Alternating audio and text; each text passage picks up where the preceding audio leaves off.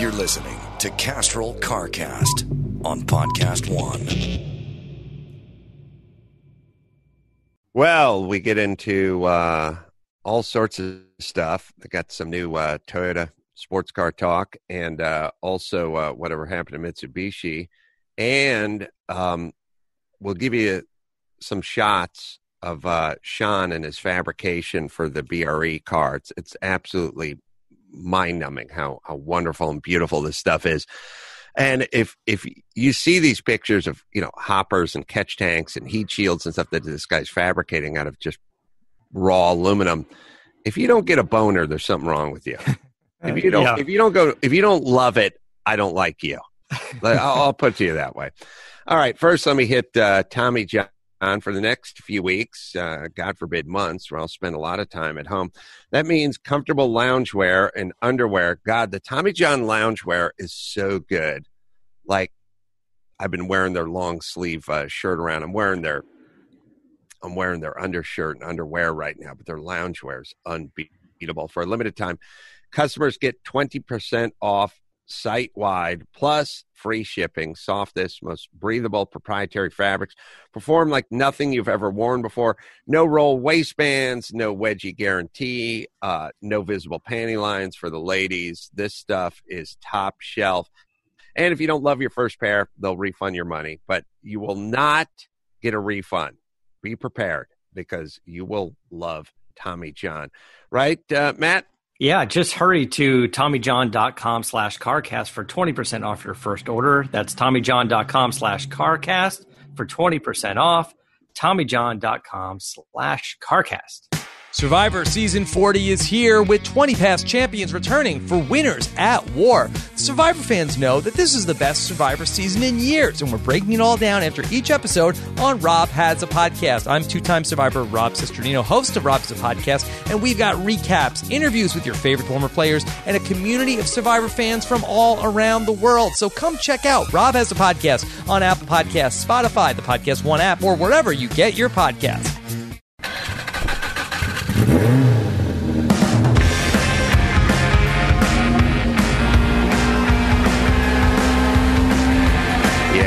Got to get on. No choice. We get on a mandate. Get it on, and welcome to our social distancing CarCast. I'm Adam Peralta. It's Matt, the moderator. DeAndrea over there. Where are you, Matt? Hello. I'm at home in Venice, but they're building an apartment complex right outside. So I apologize. Everybody's going to hear a little bit of that. I'm trying to make it as quiet as possible, but it's a little tough.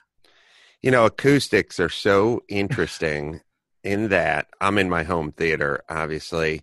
So it's weird. They always say home theater, but I always say, if anyone says to me, what are you doing? I go, I'm going back to my house, and then I'm going to my home theater. It's never a house theater. Yeah. Never calls it a house theater. It's a home theater. It's not just a theater when you're at home.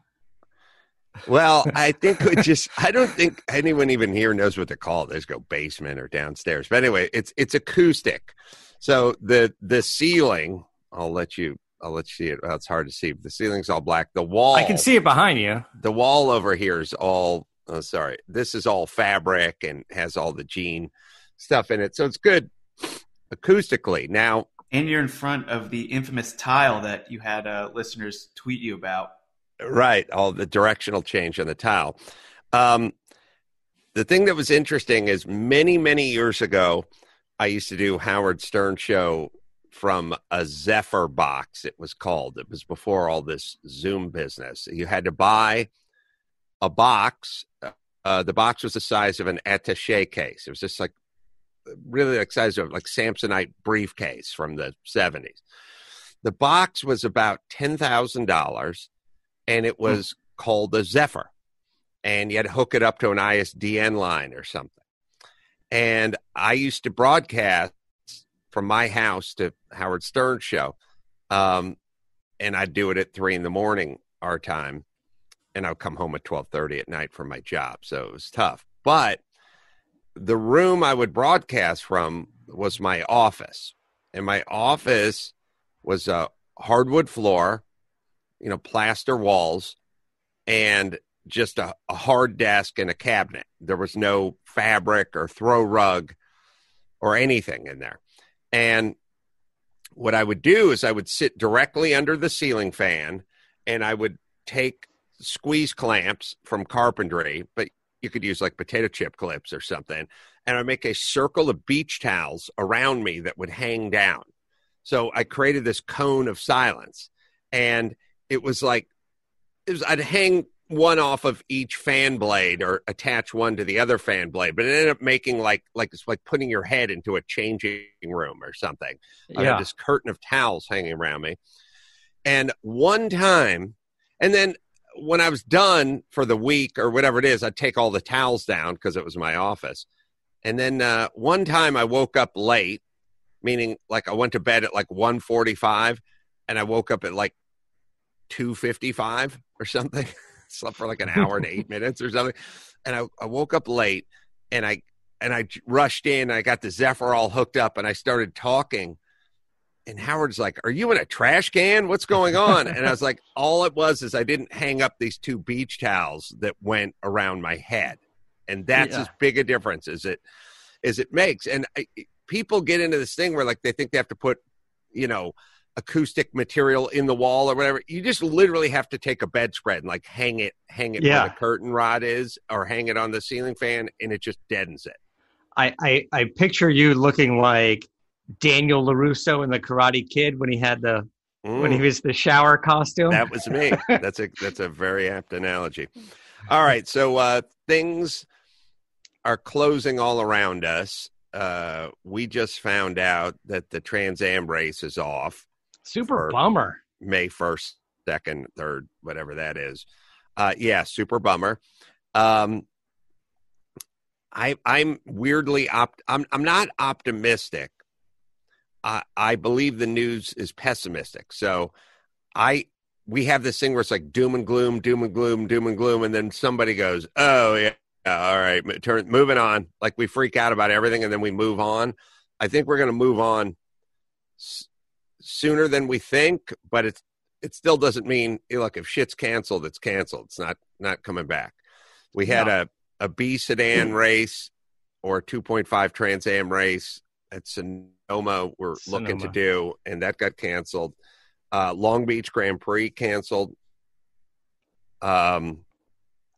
Hopefully the Trans Am race will get rescheduled, but it's going to come up. It's going to be something up against it. See, now that's the most likely to get rescheduled for a few months down the road, because it is a smaller event and they're a little bit more nimble on being able to do that. Things like Long Beach Grand Prix, it's just done. Like now it's 2021 is Long Beach Grand Prix. And of course, outside of our world in automotive, the Olympics are going to be just pushed a year. There is a show that for the car folks during the quarantining that's on Netflix, which is like F1 The Drive or something like that. It's like the driven F1, this whole F1 series. Max Paddock can look it up. It's really interesting. It's all modern F1 stuff. Each episode is, I think it's about 40 minutes long or something like that. And Formula One Drive to Survive. Sorry, there you go. I think I watched it last year. It's pretty bingeable because the episodes are pretty short, and they just kind of highlight a team and a driver and what can go wrong and the trials and tribulations and like how crazy everything is and how high the stakes are. And it's pretty interesting stuff. They've done like, the Red Bull team and McLaren and Ferrari. And it's like, it's the same story. It's like they got the veteran driver. He's the number one driver. And then the young buck comes in. He's 22 and he's tearing it up. And next thing you know, those guys are making contact with each other out on the track. And they cut back to the team. And the team's like, no. And it's, I think they had, I think it was McLaren.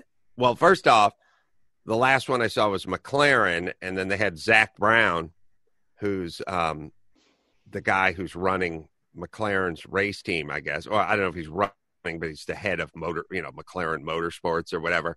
And then I'm like, Zach Brown. Oh yeah, that's the guy who drives the 935 in my race. Yeah. Every year. And he drives that big yellow and light blue Swap Shop or whatever sponsored 935 in my run group at Laguna Seca every year. So it's kind of cool for McLaren. I mean, you have a real racing enthusiast if you got out there driving I think he's driving a 935 K3 or something. It's like, it may even be like a tube frame 935. It's just like a big old 935. And it's that one, you can kind of picture it. It's like yellow and blue. It's got kind of a Bahamas kind of look to it. And there's a big sticker. It's like a windshield sticker, but it's not the top. It's not the top part. It's like the whole, it's like a 2-foot by 18-inch sticker that's just on the window, on the passenger side. Like seems almost illegal, actually. Like you couldn't really see through it if you're going to the right. But anyway, so I was watching Drive to Survive, the F1 thing on Netflix, and then I was like, Zach Brown. And I was like, and then the fun part about the computer is like, oh, Zach Brown, wait a minute. And I just tapped. I was like, oh, yeah, that guy was in my race. He finished 6th, I think, last year. And then it's like, footage from Monterey of Zach Brown driving, like helmet cam. And I was like, oh, let's watch him go around in his 935. It's a cool series. It's really well shot, like amazingly shot. And the stories are compelling and also sort of insane. Like I think it was an episode. It wasn't McLaren. It was, so there's like Red Bull, Aston Martin or something. Red Bull doesn't manufacture engines, but it's like the Ferrari team, the Red Bull team. Mercedes is the number one team. And of course, I don't think they're ever highlighted. I think it's like, if you watch the NFL Hard Knocks training camp or something, it's never the New England Patriots. It's never a top tier team. Because why would it be? You know what I mean? Like they don't grant them access, but it's always like the team that are just off the podium that are trying to get there. Although they did do Ferrari, and maybe they'll do Mercedes. I haven't seen it, but it's a really interesting series. And I was watching last night, and I'm trying to think if it wasn't McLaren, but it was one of those race teams, lesser known. And they were like so excited that their guys were going to finish 4th and 5th. And it was the first time they finished that high and blah, blah, blah. And the one guy came in for a pit and he did, they do 1.7 second 4 tire changes. Like, pow, God, right? But the one guy didn't get the lug nut on right or whatever. And they had to pull over. And, oh, wait a minute. I'm looking at a message for Chris. Let's see. Force. Should I hit this chat thing? Yeah. So there's an episode where they're talking about McLaren's CEO, Zach Brown, and a team named Force India. I don't know if that's the team you're thinking about. They'll have different names and different sponsors, but it was the episode before the Zach Brown episode. And you'll try to think of the name of the team. It's a team like you've heard of. Yeah, it was probably Renault. And they hadn't done a ton of winning in a while. And anyway, they're real excited to finish 4th and 5th. They had 2 cars in the race. They're going to finish 4th and 5th, and it would have been their best finish. The one guy comes in, they do the 1.7 second tire change, and the lug gets cross-threaded or something. The guy's got a wobbly front tire. He just has to pull over into the fucking grass and get out of the car. And everyone's like, shit, this is brutal. And then the next guy comes in, and they do the exact same thing. Get the bad lug, bad tire, and he literally just has to pull over and get out of the car. Yeah. And they go from their best finish ever to both guys got a cross-threaded lug. And the poor guy who's operating the impact gun is like devastated. And also, I think he's the only guy who knows it, because when the car's pulling off, he's the guy going, no, no, no. And everyone else going, go, go. He's yelling, no, no, no. And they're yelling, go, go, go, because they think everyone's got it. Yeah. And so while the car's taking off, there's a little period of time where there's one guy on the planet who knows he didn't get his lug on right, his center lock on right, and everyone else is just go, go, go, including the driver. But that guy knows that in the next 30 seconds, everyone's going to turn and look at him and go, what happened? But for a split second, everyone is like, this is exciting, as he's pulling down the pitway and getting on or whatever. But he's going to know in a second. And then they did it consecutively. Does a guy like that just get the one shot? Is he like a kicker at the big game in football? Like, you miss it, then you're done? I don't got the one job. Those pits with the lugs, it always seems, and we'd have to look into it, it always seems insanely dangerous to me, even though it rarely is. But whether it's NASCAR or whatever, like when you're racing a car, whether it has a center lock or lug nuts, that's the kind of thing you check 10 times before you actually hit the track. You know, it's like you'd check it, you'd recheck it, you check the torque on it, blah, blah, blah. Then maybe you'd go practice or qualify or something, and then you'd check them again. Like, that's just the way it is.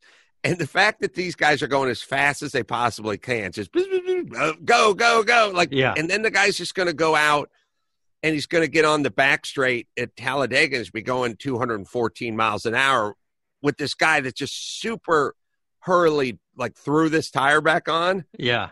Feels dangerous to me. Yeah, it does. Plus the communication process of when the guy's hitting it, putting the lug on, how come he isn't the final say? Like, where's the communication between him and the dude in the front going, all right, you're good to go, just go? I think the problem is there's a guy in the front and he's like watching, and when all four guys pull off their tire, the guy sees all four pulled off, and they go, because they're trying to shave tenths. And the problem is, the reality is all four guys should do a signal. Like when you sit on the exit row of a commercial airliner and they go, we need a verbal confirmation that you can open this door. You don't get to just go, hey, man, or thumbs up. You got to go, I am capable of opening this door. And then they point to the next guy and they go, I am capable of opening this door. So what I'm saying is what they really should have is all four guys not just pull off, but like physically thumbs up. And once the guy sees all four or thumbs up, he'd release them. But that would add 0.4 of a second. Yeah, it would. They don't want to do that. Well, maybe this flies in the face of everything I say, but maybe there should be a minimum amount of time for a pit stop. Maybe they should just go, you do a pit stop and it's 3 seconds. And if you get under 3 seconds, it's still 3 seconds. Like, does it take away too much of the competition factor of the pit? It does. Right? It's because now everyone's trying to get 3 flat, you know? And they're not trying to get 3 flat. What you're basically saying is instead of going as fast as you possibly can and maybe missing a lug nut and 1.7, you have 3. So take your time. You know, change all 4 tires in 3 seconds. Take a nap.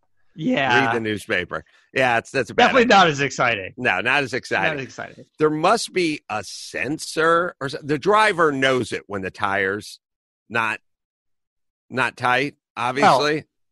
Well, immediately the the guy putting it on tells somebody, and then they radio him and go, No. "I know you." Yeah, but all that guy does is have a look like, "Oh shit, what happened?" Like that. Well, that's how you know. I guess that's how you know. But no, but the driver's gone. I mean, the driver's gone and re-entered the chase, right? That guy who did the pit move, it's going to take him a minute to talk to someone. And also he's unsure, kind of like, I don't know. I think I missed it. I don't know. Like, it's so fast, you know? So it's not that guy. It's the driver who feels it first. I'm sure somebody knows this. I don't watch enough NASCAR, but in racing where it's 5 lugs, not just the center lock, what's the penalty for not getting one of the lugs on? And does he get to do a lap and then come back in and they do the lug? I don't really know the actual procedure of he drops one and it rolls away and he's scrambling, but the guy's gone. And who wouldn't? And who would know it was gone? Who would know? I don't know. Because we've been to a few of those races. There's not like there's like an inspector in everybody's pit. The guy's like, "Do you have any lugs in your pocket? Because I want to make sure they're all on there." And it's like, no, I guess, I don't know. You just admit to it. There must be in F1, there must be a sensor. There's so many crazy sensors everywhere. There must be a sensor if a tire is not snugged up. I'm seeing mechanics have a button on the wheel gun that signals to the pit light system that the mechanic is finished. A raised hand is the backup to this electronic method. It's a button on the gun. Yeah. That lets them know they're finished. So you pop it on and then you hit the button. Yeah, or maybe there's a sensor within the gun. I don't know, but it alerts the pit light system. If that gun is anything like the giant gun that we got from Harbor Freight, it's never going to work because you could never let go of the 2 buttons at the same time. I think we flipped the button over. Yeah, he took it apart and moved the gun around. That thing was crazy. So I've seen a lot of bad ergonomics in my life. I've never seen a gun designed that poorly, or anything, a TV remote designed that poorly, or a coffee maker.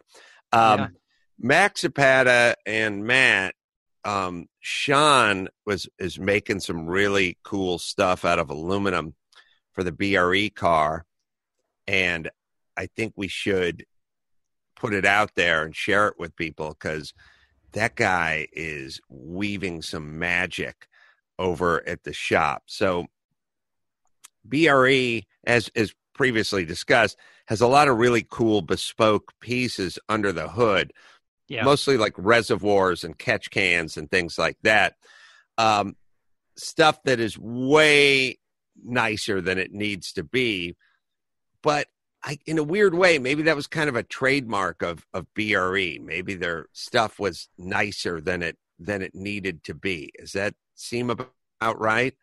It does. And then I also, when I was going through some of the photos, they sized up some things, I think, specifically. When you start looking at placement of an item, size of an item, weight of an item, and on that 510, it has the dual headlights on each side.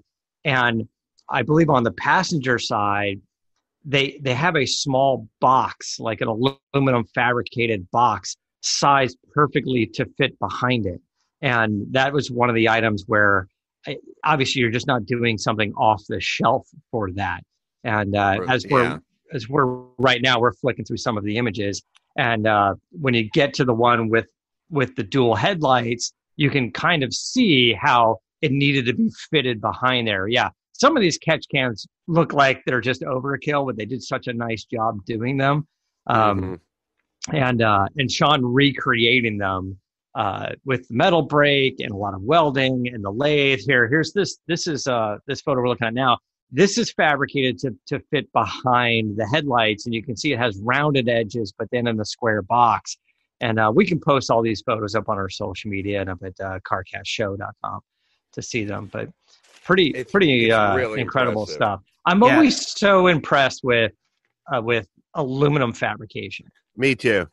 There's a whole community of they call it welding porn, and guys just share pictures of just really nice welding and craftsmanship, and this should go up there. I think people would dig it. I don't think what people like fully understand is this stuff was all just sheets of aluminum when Sean began. I think people tend to think like, well, it was kind of in that shape when he bought it, right? Like, no, everything's just a plate, a strap, a stick, a billet, an ingot. You know what I mean? Like when he's making the top of that catch can, he didn't buy something that was sort of that shape. He bought an ingot of aluminum and laid it down to that shape. That catch can itself, he had a flat plate of aluminum and he bent it. It's pretty amazing shit. And the it's time consuming.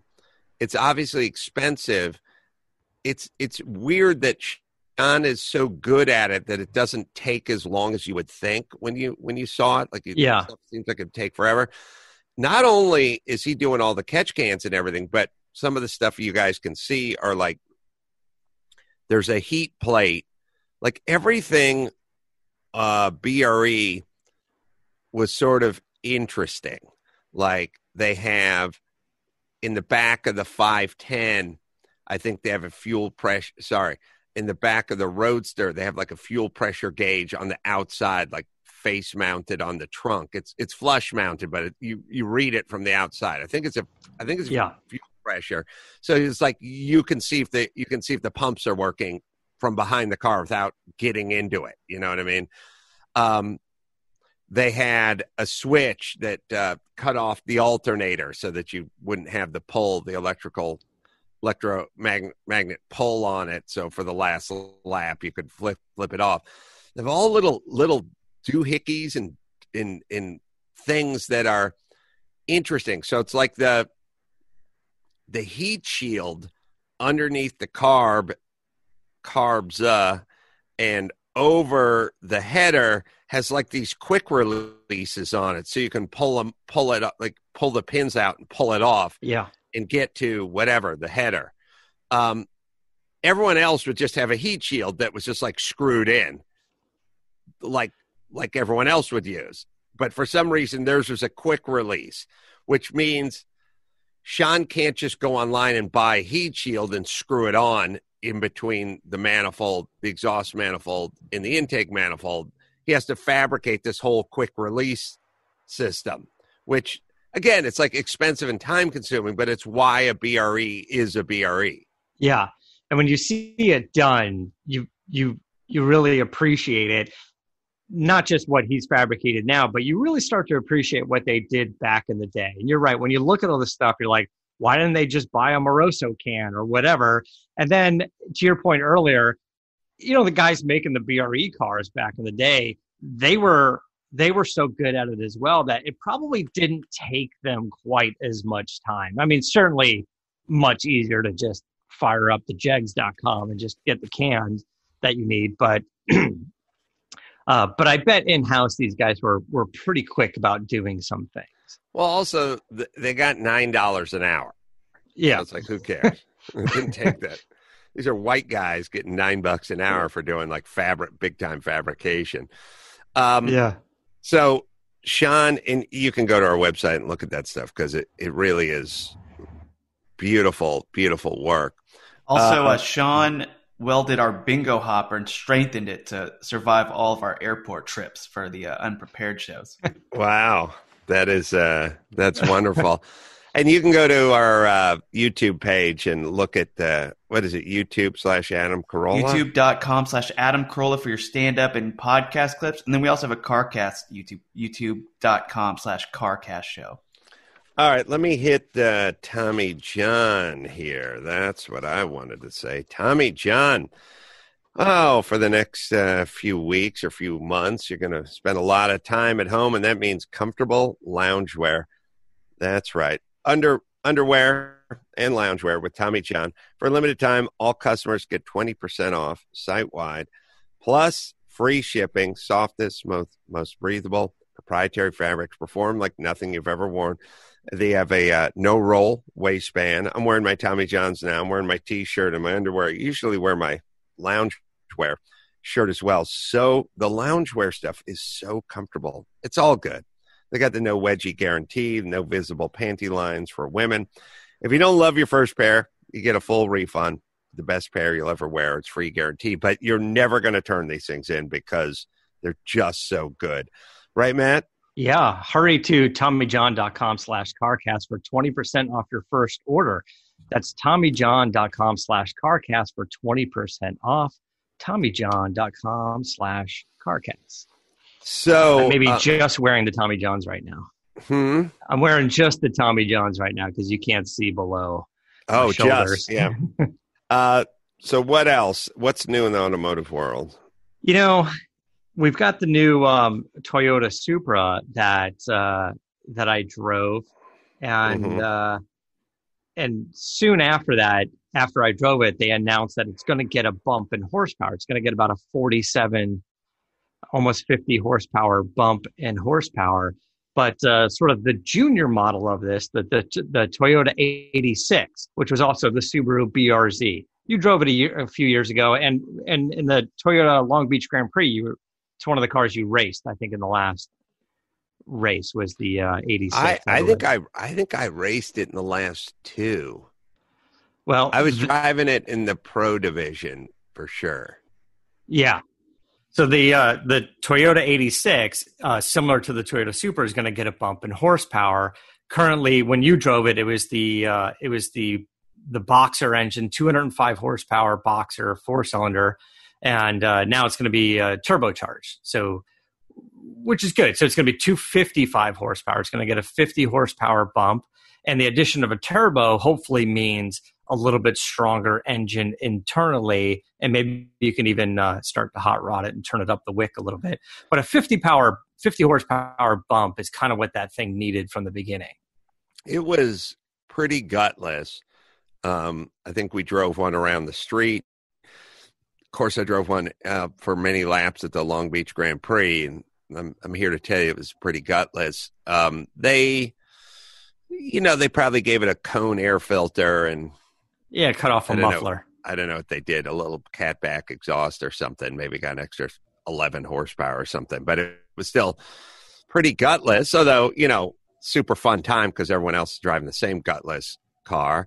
And, at the end of Shoreline, you were up in fifth gear and you were pretty well, I don't know, Max Pat, I'd have to check the tape, and maybe not for today's show, but you probably were in fifth gear and you're probably at 6,500 RPM or something before you got to the end, maybe 5,500 or something. I mean, you're redlined in fourth, you're going into fifth. You're in fifth for a little bit before it was time to brake pretty hard and turn in at the end of Shoreline. And so you're probably going 135 or 4 or something, 3 or something like that. You're probably up over 125, 135 in that car. It was like moving along. It seems like you're moving along when people like Max Pappas are like bumping you from behind and you're going like 130 miles an hour. Yeah, then it seems like you're going real fast. It seems like you're going fast. I don't know that they would have done this just for the cost, but it would have been interesting to see the Pro Celebrity Race happen now with Toyota Supras, which is interesting because that car's a lot more money, so I don't think they would do it. They were always pretty tight on a budget. But the additional horsepower, the great handling, and the Supras are all automatic. So I wonder if that increases the competitive nature of it or not. Certainly the better handling cars and the more power could be more interesting. But but that's for a handful of drivers. For a lot of the drivers, for 70% of the drivers that participate in those races, the extra horsepower isn't necessarily a good thing. Yeah, no, it wouldn't be, because you'd be doing 160 at the end of that straight, and there'd be bedlam down there. Yeah, the BRZ with 255 is going to be nice. Yeah. And you're right. If they built up the bottom end, which I'm sure they did, and it is a it is a turbo car. The thing that I like about factory turbo cars is they usually build up the bottom end so that the bottom end can handle 400 horsepower when they come in at 255. And you're usually just a chip, or what do they do now with the chips? They don't call it a chip anymore. It's like a tuner. Yeah, like a flash or a handheld tuner. And yes. You're right, just a little bit of programming and stuff. It's a small engine to begin with. That 255 should be able to be 300 horsepower with, $400 or $500 of just tuning and that's it. Just a couple of aftermarket stuff you can mail order, and I'm sure you'll get the 300 all day long.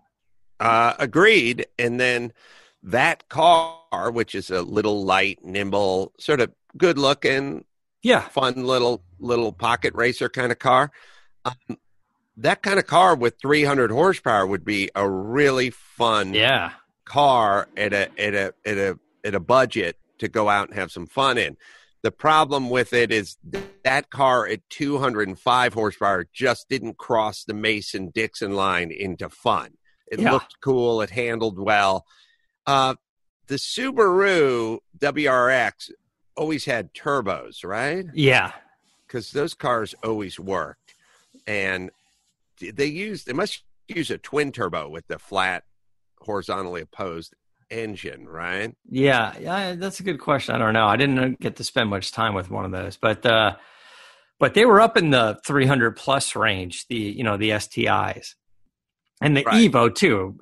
When the Evo was the big competitor. Is Mitsubishi making cars in the United States or for the United States now? Yeah, I think they still is the Evo. I don't think they're doing an Evo.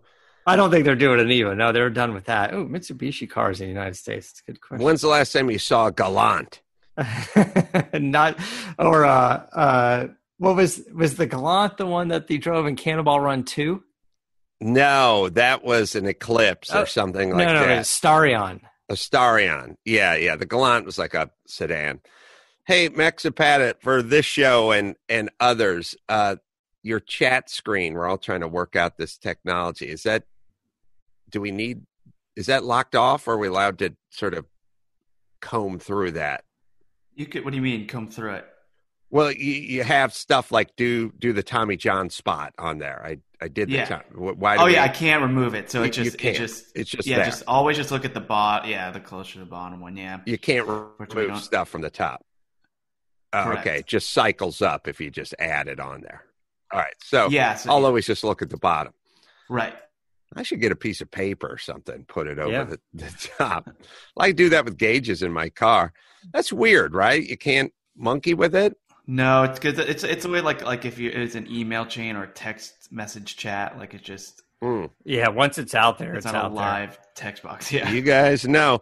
See, my problem is when it comes to technology, I marvel at all of it. So then when you can't do something, I also marvel at it. I'm like, oh, why wouldn't we be able to do this? We could do everything else. But it's sort of that way with it's like the Google search. Like there's so much shit you can find. And then I'm like, oh, find a yearbook picture of Lance Armstrong. It's like, not up there. And I'm like, why not? Like, of course it's up there. Like, no, can't find it. So I marvel in a good way and I marvel in a bad way. Hey, by the way, Mitsubishi does have cars. Well, they have two little cars and a couple of SUVs. They have an Outlander SUV, and then they have a Mirage car. Is Mitsubishi... Mitsubishi was always kind of interesting to me. I in a way, I like the Mitsubishi more than I like the Subaru.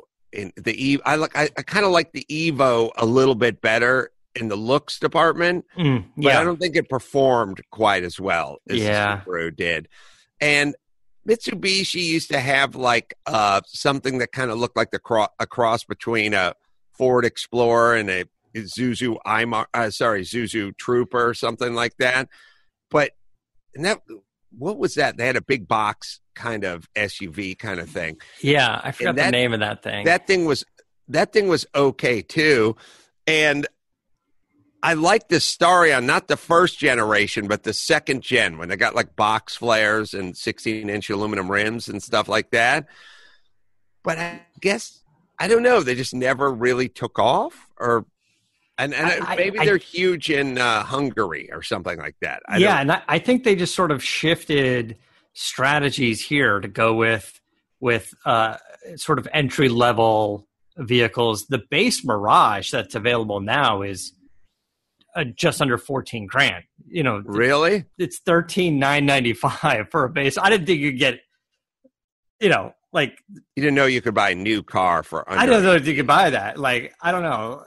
I didn't think you could get a car that much when you compare about like what's $14,000 these days. Chris is offering at the bottom of the screen. Montero. Montero. Yeah, the Montero was their 4-door SUV kind of thing. It was like the Montero was a step up from my Zuzu Trooper. That's for damn sure.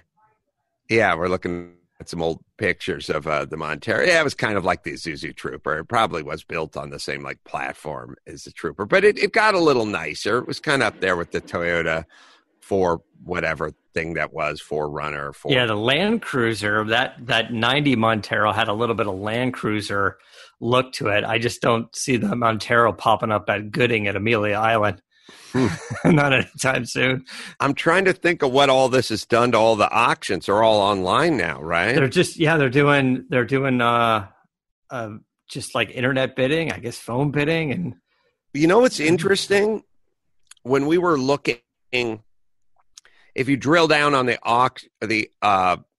auction options, they'll have like 10% if you're in the room and registered or just in the room, 13% over the phone. Yeah. On the computer or whatever. They jacked you a little for not being in the room. Yeah. They cannot carry that across now. I don't think right? so. It has now.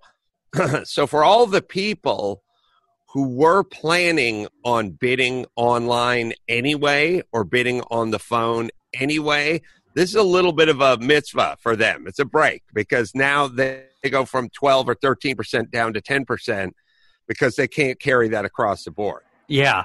But also from the seller side, you think about, is now a good time to sell? And are some of the auction companies providing some incentives like, hey, we're not going to, we're not going to do listing fees or something along the lines of that to try to get more cars in there. But every business is scrambling for something. But I'm curious what's going on or what's going to happen for the next, 4, 5, 6 months for upcoming auctions. Well, it can't be good, but I do feel like, God forbid, they muss around with anything at Pebble Beach. I feel like Pebble Beach is far enough away, and I think while everyone is wringing their hands in doom and gloom, I'm starting to realize that this thing's going to go away and not be the devastating killer that everyone in the news is making it out to be, and all the wives are making it out to be. So do you anticipate a trickle effect? Like, let's say Monterey, Rolex Historics at the track mid-end August, is everybody walking around with a 3M mask on, or it's just done? No. Here's my sad realization on society.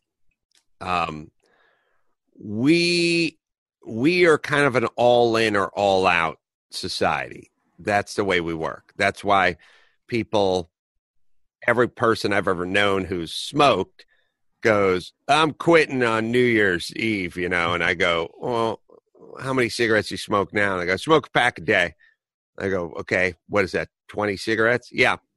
All right, why don't you smoke 15 tomorrow? No, I'm waiting. Okay, yeah. Well, okay, but you want to quit, right? Yeah, but why not could you get by on 15 cigarettes a day? Yeah. All right, well, let's start that tomorrow. No, I'm going to wait until the 1st. Like, okay, that's how everyone works. We're all in or we're all out. So it's like, we're all in. There's kids in the cages at the border. This is the worst thing ever. And then there's no mention of any kids at the border. And then it's all Russia, Russia, Russia. And then there's no mention. And then it goes to Ukraine. And then there's whatever. We're all in and we're all out. I am telling you, we went all in. We pot committed on Corona. And as soon as all these celebrities are cured and out and about and walking around and filming the next film or whatever, when we go out, we're going to go out. Yeah. That'll be it. It's not going to be, a year from now, half the people are still wearing masks. No, it'll just go right back out. We're dumb. And we're reactionary. Yeah. Now, here's the thing. I was never in. So it's going to be easy for me to transition because I was never in. So I don't have to do anything. Yeah. But everyone else is going to have to transition. The transition takes 4 days. It doesn't take 6 months. Right. Okay. Because we're dumb, and we should have never been as far in the first place. See, the reason it's easy, the reason we get out fast is because we never had a reason to be in that deep in the first place. Yeah. That's okay, what I got makes you. it easy to get out. By the way, if there's ever a real, if people's skin is falling off them, if you just woke up and like Tom Hanks and Rita Wilson are dead, they just died in Australia, we would have a reason. Yeah. You'll see that Idris Elba and everyone else they'll just pass right. They'll just cycle right through it. Just go right through it. That'll be it. It's always been that way. All right. I've always known it's easy for me. Now you say it must be nice being me. Oh no, I have to live with lunatics who are social distancing. So, speaking of Idris, Hobbs versus Shaw is now making the rounds on cable. Oh yeah. So, yeah, I've got it on my playlist too. Yeah, I'm ready for that one. Again, I was watching. It's on HBO. It's on HBO. I was watching Fast Five. Hey, Max Bennett, just as I look at our screen with our technology, are you allowed to scroll up and ... it? Like check it? You allowed to scroll it up and just put checks? No. Wow. I can't alter the stuff I've already typed. No. Are you allowed to scroll up and put checks? Or you don't know what I'm talking about? I don't know what you mean. Okay. Well, what is my goal? You have Geico spot. Right, but what is my goal? Is to cross off stuff that's already happened. Yeah. Matt, you're a genius. I understand the goal. All right, that's my goal. So can we do that? Maybe if I could put like 2 X's next to, and then I'll type it again, like XX. Are you allowed to scroll? If you put stuff at the bottom, everything moves up, right? Right. Matt, you want to say? Matt, you tell Chris what I'm trying to do. Yeah, you can't. You can't put stuff underneath. Doesn't everything move up as you put new stuff underneath? So you just want me to like flood it out so everything else disappears from your chat window? Well, if you put X's or something, would it all scroll? Do you not know what I'm saying? Yeah. I get what you're saying. Yeah. Okay. There. Well, that's what's happening, like right? That? Well, yeah. Okay. Well, it's achieved our goals, right? I mean, if we got rid of all the stuff at the top we wanted to get rid of, right? Okay. Yeah, on the shape of your window. For me, I just see a bunch of X's and everything else. But I see if it's working for you because your everybody's window is window and font size is different as well. So it wouldn't... Oh, okay. Well, so what you just did, for those of you who are listening at home who want to Zoom, we had a bunch of stuff at the top, like do this, run down that, talk about Toyota, blah, blah, blah. And then I got to all of it, but it's still there. So, and we can't change it. But okay, so yeah, we'll see that. I will at the bottom and scroll it up. Okay, so after you've done it, I will try to clear it out. Yeah, well, if you put an X underneath it, it goes up and off the board. Okay. All right. There you go. We can do that. Yeah. Yeah. All right. Let me hit Geico. Do you own? Do you rent? Do you have homeowners insurance? Do you have renters insurance? I bet you do. Geico makes it easy to bundle your homeowners and renters insurance along with your auto policy. And good thing, because you have so much to do around the house these days. You can save some time, save some money, and save some heartache at geico.com. Get a quote. See just how much you could be saving and how fast you could be saving it at geico.com. All right, Matt, let's see. You can go to chassis, CHASSY.com, and get all the Blu-rays and movies and all that you need for us. Uppity and all that stuff is there, and the Shelby American and all that. I was going to say to you, I was watching Fast Five, and it's a great scene where they pull the GT40 off the train. Yeah. Pull it off, and they pull it onto the flatbed, and they go jumping off the trestle bridge into the river and blah, blah, blah. And I was just watching it. It was like midnight the other night. And I'll always shoot an email to Chris Morgan like, hey, I'm watching, whatever. And I thought, I want to send him an email that says, watching the train scene. It's awesome. Is that a real GT40? Yeah. I wanted to say that. Yeah. Then I realized he's a sincere enough guy to go, no, that was a kit car. Yeah. But he should know I know it's a kit car. Yeah.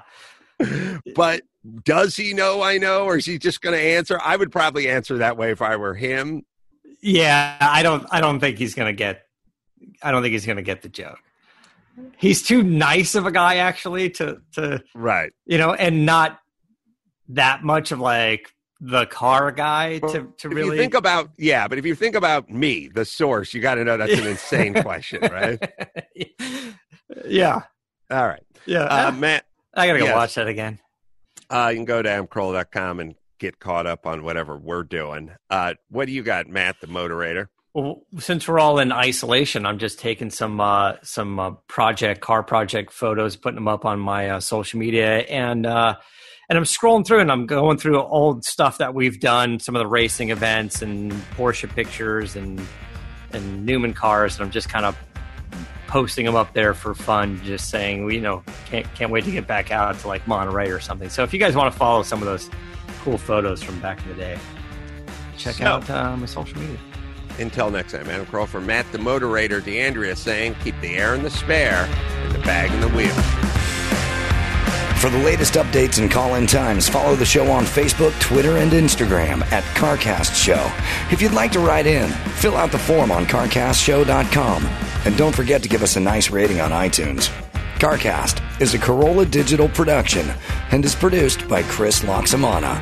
For more information, visit CarCastShow.com.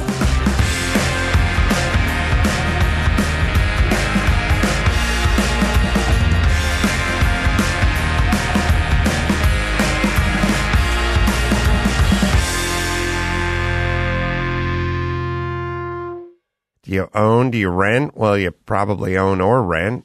Sure you do, if you're listening to this.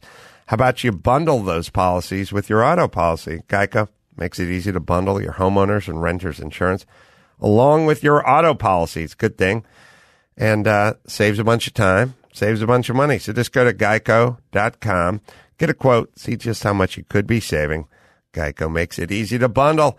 That's geico.com. Wilson, you sent the game-winning email at the buzzer, avoiding a 4:55 meeting on everyone's calendar. How did you do it? I got a huge assist from Grammarly, an AI writing partner that helped me make my point. And it works everywhere I write. Summarizing a doc only took one click. When everyone uses Grammarly, everything just makes sense.